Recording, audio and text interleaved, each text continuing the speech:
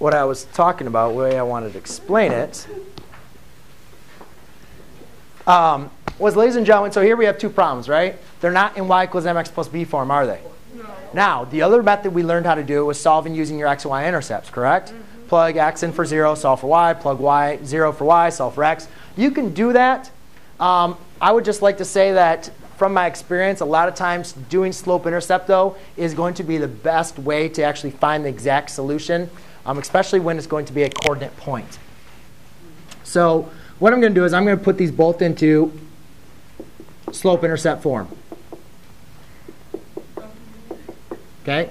So to do that, I got to isolate the y. So I'm going to subtract the x. So I write y equals 3 minus x. But I don't want to write y equals 3 minus x. I want it in slope-intercept form, which is negative x plus 3. Here, I could subtract the x again and divide by negative 1. Instead, I'm actually just going to add the y to the other side. So I have x equals 1 plus y, then subtract the 1. So I have x minus, well, let's just do that. X minus 1 equals y. Then let's rewrite it so it's in y equals mx plus b form. Okay? So now I just rewrote it, switched it around so it's in those forms. Are cool? Okay. So now what I'd like you to do is let's graph it. So remember, guys, the y-intercept is the easiest thing. If anything, just plot 2 points for your y-intercept. 1, 2, 3. Got that one? This one's at negative 1. That's negative 1, right? Not there. Does everybody understand how I found the y-intercept? That's at 0, 3.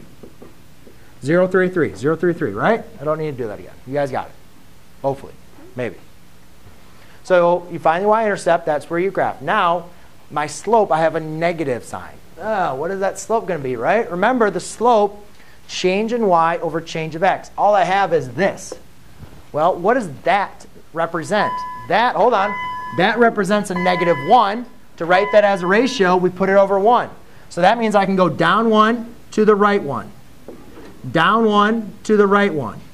Down 1 to the right 1. Okay? My graph is horrible. Looks like that. Here, I don't have a number in front, right? So this slope is going to be 1 over 1.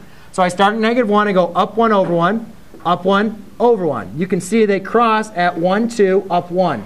So they cross at 2, comma 1 is your solution. Make sense? Yeah. Okay. Don't walk in front of the camera. Have fun. Go to lunch. See you guys tomorrow.